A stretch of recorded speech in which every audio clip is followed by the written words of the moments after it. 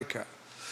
The European political culture is not found in Africa, and I have some experience of Nigeria, in Africa where politics is based upon corruption. It is not found in China, it is not found in Russia now, although it might have been 15 years ago. One question is, this is challenging, should the European political culture be spread? Indeed, is European political culture superior to other political cultures? And it is not popular, Chairman, to talk about whether something is superior to something else. I do believe that European political culture and its ideal is superior to others. That's challenging, and you might want to ask me about that. There are difficulties. The rise of political culture from groups within Europe outside our political culture, the extreme right. The European Commission has no courage in leading application of our political culture. They're completely emasculated. The European Parliament is powerless, I'm afraid to say, Mr. Kempara. If Britain leaves in 3 weeks' time, it'll be a disaster for Europe, and it might bring about an unraveling of our European ideal. However, if there is a large vote for Britain to stay in Europe, it could be the beginning of a renaissance for us all. And in that renaissance, we have to think about where this ideal lies that I've enunciated in the beginning. The ideal starting with the Sermon on the Mount and ending with Karl Marx. The highs of our European political culture are, I believe, Scandinavian society. Spain after Franco, Poland between 1989 and 2015, Germany since 1950, Iceland in the year 1000 AD, where the whole of the Icelandic population came together and voted whether to be Christians or remain pagans. Every man and woman had a vote. Italy in Garibaldi and his government in Turin, the way the Danes treated the Jews in the Second World War, and Helmut Kohl and Mitterrand at Verdun. Those are the highs of our culture. The lows have been the Spanish Inquisition, Nazism, martial law in Poland in December 1981, when my first visit to Poland was on the first day of that martial law in December, and I had a most extraordinary experience about how Poles can behave in the face of injustice. Another low, the poetry of Gabriele D'Annunzio. But there are more, Christian, there are more highs than lows. And I think you have concentrated on too many lows. So the future for the European political culture, I agree with Mr. Kempara, lies in our European Union institutions, absolutely. Do we need new political parties? We have Podemos and Ciudadanos in Spain, arisen in the last couple of years, both quite different, both very interesting movement. Do we need to get rid of our present political parties and make new ones? Almost impossible. But I believe that new political parties are possible, and I wondered with others, Professor Sims in Cambridge, whether the university might not be a seat of generating new political parties because of the recognition by the people of the integrity of the university. I believe we need coalitions in government. We don't need political parties that are from one side or the other, as you have in Poland, as we have in the United Kingdom. We need more coalitions. We need politicians who are educated, who are not career politicians, but are educated in science and history and the humanities. We need to examine the Heineken plan for the future of Europe. 25 years ago, Heineken, who makes the beer, said, why don't we have a Europe where there is no power in Paris, Berlin, Warsaw, Madrid, or London, there is local power and local taxes to preserve local culture, and a very strong centre in Brussels to control foreign policy, general economics, and defence. And I believe that would be a European ideal I could fight for. The threats to our European ideal are a poorly regulated press, divergence in society through capitalism. Have you all read Piketty's book, Capital in the 21st Century? 800 pages. I haven't read it, but I've read the introduction and the conclusions. He argues that the inheritance of capital in Europe is a destructive, divergent cause of societal problems. Another threat is the control of our infrastructure by countries who don't have our own political culture, at the moment mostly China. Another threat, nostalgic nationalism, whether it's in Poland, in Spain, or in the United Kingdom. A lack of leadership from the European Commission, a lack of guts and courage from the European Commission to say this is the way we should go. And a lack of offering of a moral destiny to citizens of Europe in parallel with economic growth. At the moment, all we are offered is economic growth. What we require is a moral destiny. So, Chairman, in summary, I believe we do have a European culture, which is unique. I believe that culture is superior. You might have to ask me to define superior to many other cultures. We have a political tradition in the way that culture is applied, which at its best is noble, at its worst is destructive and only self-interested. On the whole, I think the good things in Europe and that political culture outweigh the bad things. Thank you. Thank you very much, John. It's very challenging, and you're the only person who actually spoke as long as the maximum allowed. Thank you, Jacek. I'll now take over and allow you to speak. Thank you very much, and it's a pleasure to be here. And I understand that most of you are students. Looking at the age profile of the audience, it's a great pleasure to be in Wrocław. I come to Wrocław far too little. It's a beautiful city with a great deal of presence and also a great deal of spirit. So I'm delighted to be here. The subject of the talk is there a European political culture? And I think we were directed the right way by the previous speaker, by Professor John Martin, who stressed, well, yes, there's obviously a European culture. I mean, the first question is there a European culture at all? And I think the answer to that is pretty obvious. There is a European culture. It would be absurd to suggest that there isn't a European culture. We ought to learn Caesar at school, and Dante at school, and Voltaire, and Proust, and we wouldn't do that. I mean, how many Chinese authors do we learn? And how many Turkish authors do we learn? Maybe we ought to learn more, but we don't. America's moving slightly away from European culture because there's an incomprehensible prejudice against middle-aged white men, which I find totally unacceptable in American academia. But the fact remains that there's still 80–90% of what American students are taught is European and North American culture, and not the rest of the world. So given that there's European culture, it seems fairly likely that there's such a thing as European political culture.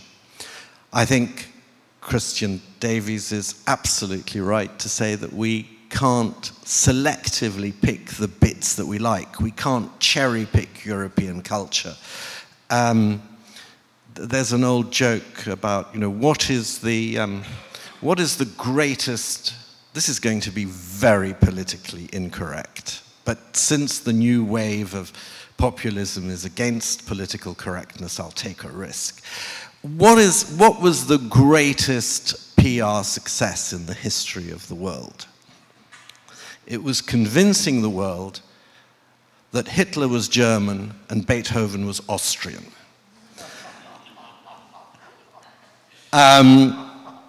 And obviously you can't cherry pick. You've got to take Beethoven and Hitler together if you want to talk about what your culture, both cultural culture and political culture, are. And that applies just as much to talented people who are talented in music as it does to somebody like me who has a totally wooden ear, as we say in Polish. So I think there is a political culture. There's a European culture, there's a European political culture. It's good, it has good bits and bad bits. But the thing that I'm going to talk about is what I think is most relevant today, and that is, how is that European culture changing at the moment? Because I think we can see it changing in front of our eyes. Of course, most dramatically and most unexpectedly, maybe, in terms of the extent of the change here in Poland, but this is clearly a very widespread change right across what you might call the Atlantic European space, and I make no apologies using the term Atlantic, sorry, I said European, the Atlantic cultural space. I make no apologies using the term Atlantic cultural space. This is, after all, a congress organized by the Atlantic Council. So I'll want to talk about how that culture is changing, because it clearly is changing, why it's changing, and what the consequences of it changing will be. I said earlier that we have an Atlantic cultural space. Do we have an Atlantic political culture?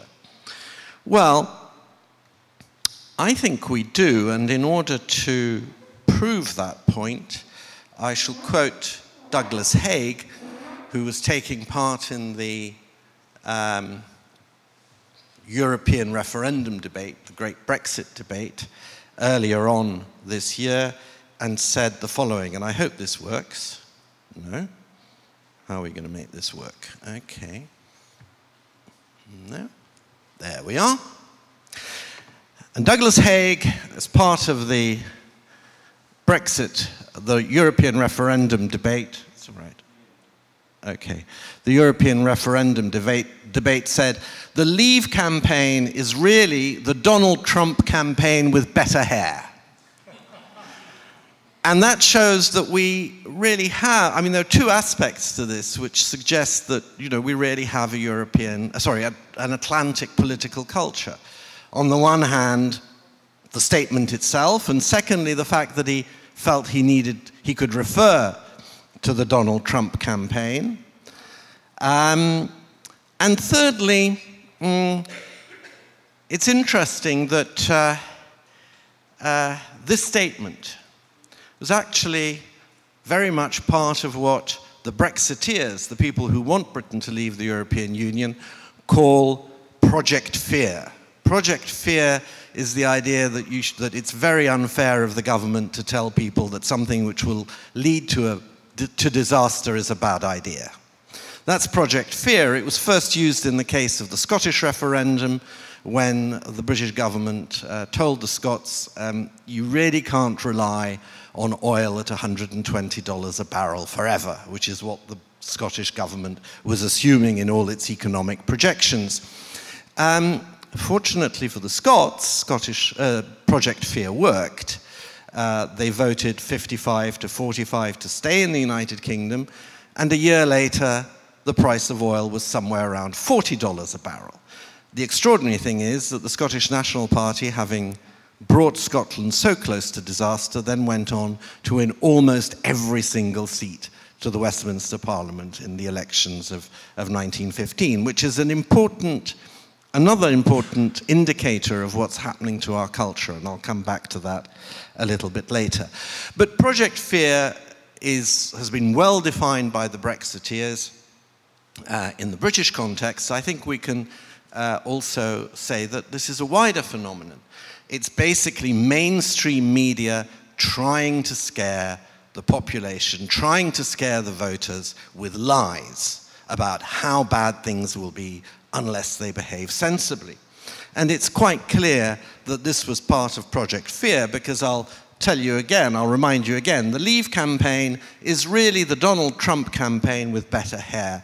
Well, it turns out this was a lie.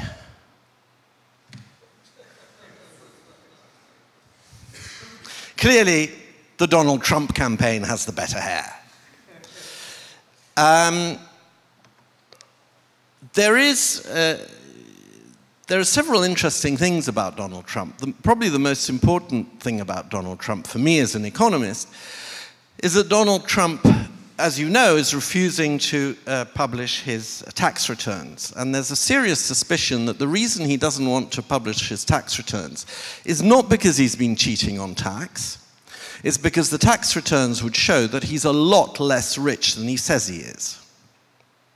That his net wealth, far from being $7 or $8 billion, is probably about $4 billion. Now that's actually quite serious, and he's admitted somewhere that in his calculations he includes $4 billion for the value of his trademark, of the very fact that he is Donald Trump. I should try that one day. But the interesting point that's been made by someone recently is that if Donald Trump inherited $200 million in the early 1980s from his father, that's the way he made it up, working 18 hours a day in the kitchen from nowhere. He inherited $200 million from his father, and had he invested them in just a classical index of shares on the New York Stock Exchange, the Standard & Poor 500, he would today be worth something in the region of $16 billion. He's actually worth $4 billion. This is the great successful businessman who, on the basis of that and on the basis of never having held public office, is quite likely to become president of the United States. By the way, Warren Buffett also inherited $200 million in the early 1980s, and he's worth $68 billion. But there we are. The thing about Donald Trump is that he actually reminds me a little bit more, rather than of Warren Buffett, he reminds me a little bit of Catiline. If we go back to the Roman Republic, there was a bankrupt aristocrat who tried a coup against the Roman Republic on the basis of getting together all the people who'd been bankrupted and trying to overthrow not just the political system, but also the system of property rights. Certainly one of the ways in which European political culture is changing is that we can see what I would call the return of pure politics, red in tooth and claw. In Polish, we only have one word, polityka. But in English has two words, politics and policy. Both of those are translated as polityka in Polish. But there's a fundamental difference between the two. And for 30 years, during what was called the Great Moderation, we had the spread of the area of life and also the geographical area which was run on the basis of policies and rules. And now what we've got is that area of life diminishing and cracks appearing in that area of life that has been run until now by rules and principles and things of that sort, and more and shifting towards, or sort of bits of life being torn out of the kingdom of rules into what Marx called the kingdom of freedom. But in this case, the freedom is not necessarily going to be terribly useful for us. In other words, the area where politicians can make decisions, or voters can make decisions, because it's also voters.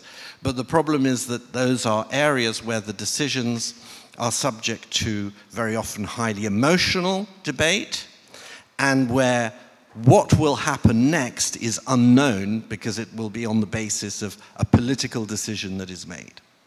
And I think that's one of the big things that's happening in European political culture. I was at a conference on Brexit in Budapest last Friday, and it was mostly Brexiteers. They'd organized the conference. And what was extraordinary was how incredibly emotional they were in their statements. And these were people who were fighting for the maintenance of the British way of doing things, which I not only thought, I know, was always, had a tendency to eschew emotion, avoid emotion on difficult subjects. These people were just allowing their emotions to rip. I shan't mention names because that wouldn't be polite. So the question we need to ask ourselves is, one just final little point about the kind of politics we're dealing with. This picture. Trump is to make British landing after Brexit D-Day. He's arriving the day after the Brexit referendum. It's an extraordinary political risk. I mean, if the vote goes for Brexit, he'll be able to claim that the world is going his way. But what will he do if the vote goes against Brexit, goes for Remain in a big way? But this man obviously enjoys his politics very much. We've got someone like that in Poland too. He enjoys his politics too. And I think that this is part of what is happening. For politicians, politics is a lot more fun. For you ordinary people, I think it'll be a lot less fun, I'm afraid. Well, you all know what's happened with Poland being charged yesterday with endangering the rule of law. And then there are two contrasting political cultures. I don't know how many of you watched Commissioner Timmermans yesterday. Commissioner Timmermans managed to make something which was very dramatic sound about as boring as it could be. This is just another bureaucratic procedure which we go through. It's obviously not the case, but he thought this was a sensible thing to do, and I think it probably was a sensible thing to do. And then the other kind of European political culture that we have is this chap. For those of you who are Polish, you will know that this is the Minister of Justice. And the Minister of Justice went on television and he said, only an idiot can't understand the difference between either and. Because there were two laws, one which superseded the other, about how candidates for justices to the Constitutional Tribunal are chosen. And he claimed that it was obvious that these two laws had different meanings. In one case, the either case, it was that the Presidium of the Polish Parliament or a group of 50 MPs could nominate a candidate. The other law said that, the later law said that, according to him, a group of 50 MPs, the Presidium of the same, and a group of 50 MPs would needed to nominate a candidate. Unfortunately, it so happens that the way the sentences are constructed in those two legal acts, in the second one, it says the right to nominate a candidate inheres in or is granted to the Presidium of the same and a group of 50 MPs. That doesn't mean together. But what is extraordinary, if we're talking about political culture, is if you can go on television and claim that words have a completely different meaning from what they would mean to somebody who reads them in a normal way and would expect to read them as ordinary sentences. You've clearly got a third problem, the problem of the collapse of a common political culture in a fundamental way. If words don't mean the same thing to people on different sides of the political divide, you're going to have a real problem. So just to finish very briefly, what is causing this change? there is, and I think that's probably what our chairman would think is would claim is the cause of this change. There is a view that I would call a social democratic view, a social democratic interpretation, and that is that people are shifting towards this kind of politics red in tooth and claw, this kind of aggressive politics, because they're poorer than they thought they should be, or they're poorer than they were, or they haven't done well as they expected. I have a problem with that because the countries where we've seen this new politics succeed most strongly are actually the three countries that have done best during the crisis. That's to say, economically, that's to say Poland, the United States, and Britain. Now, things may get worse somewhere else later on, but that's a different matter. There's a conservative interpretation which says, and I tend towards this, that really things have been good for so long that people have simply forgotten how bad they can be. Now, this is very sad if it's true. I suspect it is. And there's a third point which I think is worth stating very briefly, but I've already spoken about it, and that is that in this context, politics becomes attractive to more interesting people. And when politics, it's a sort of self-enhancing, self-strengthening mechanism. When politics was basically about policies and rules, then boring people like one of the people I showed there, tended to go into politics. Now that politics is becoming exciting, we're getting the Trumps of this world coming into politics and enjoying it very much, as well as some others. What will be the consequences? Well, I think the consequences for business will be dire, but I don't think most people here are particularly directly concerned with business, but they will be dire because you're going to suddenly have to worry about what people like me or some of these people are going to do next, instead of having to worry about rules and laws and regulations. What are the consequences for nations going to be? Well, they're probably going to be pretty bad for most of the nations if things get worse. But the thing that I would like to stress is that they will be particularly bad for the smaller nations. There's a certain political trend in Poland where people like to say that, well, Poland is getting up off its knees. Well, I would just point out one thing. If you've got comparatively short people and comparatively big people all around in a circle on their knees, the differences between them will be smaller than when they stand up. And one of the problems that we have, of course, and we'll go back to my favorite,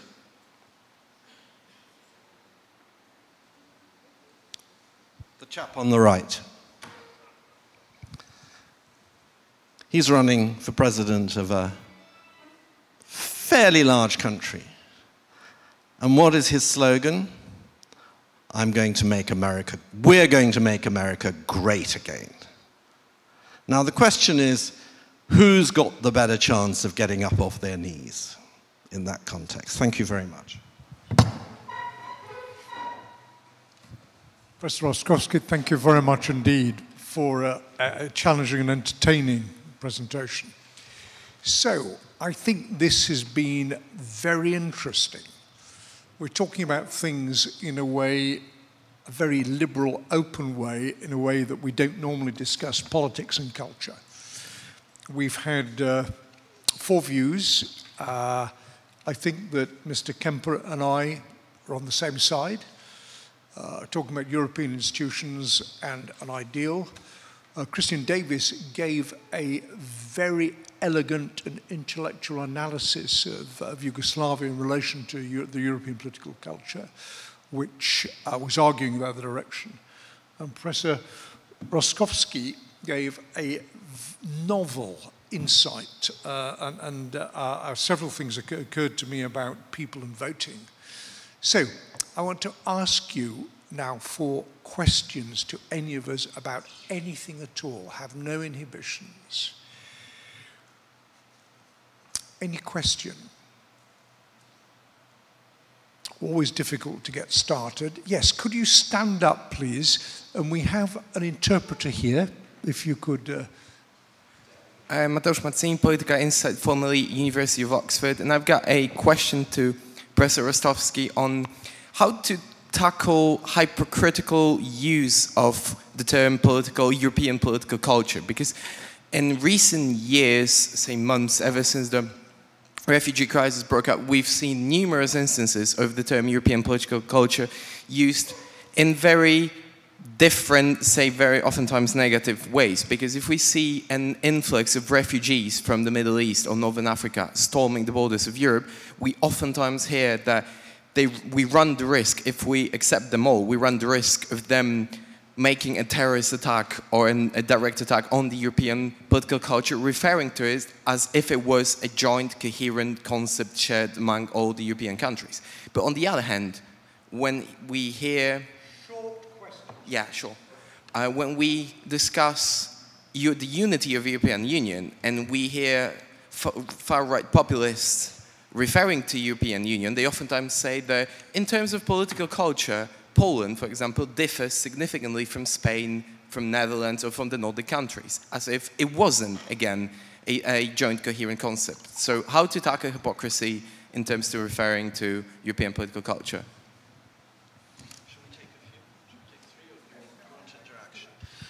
Well, I actually think the question's at least as much to Christian Davis as it is to me, but quite frankly. I would say the following.